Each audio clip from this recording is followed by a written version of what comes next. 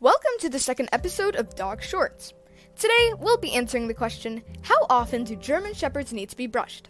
Well, the answer is pretty simple, but first, please subscribe and like. I'm on my road to 50 subscribers, and we're pretty close. Thank you for the support, and without further ado, let's get started.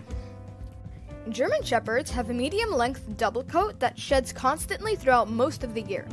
They blow their coats twice a year. If you don't like hair around the house and like to keep your dog's fur in perfect condition, he or she needs to be brushed 3 to 4 times a week for 10 minutes each session. If you don't feel like brushing your dog's hair for that long, at least brush it a few times a week. If you don't want to brush your dog at all, please rethink getting one. It's important to brush it every day, just as it is important to brush your teeth or shower. Well, this was a quick shorts. Hopefully you learned what you needed to know. If you have any questions about dogs, make sure to comment and I would be happy to answer. Once again, thank you for almost 40 subs. You guys are the best. See you in the next one. Bye and happy graduation for those in school. See ya.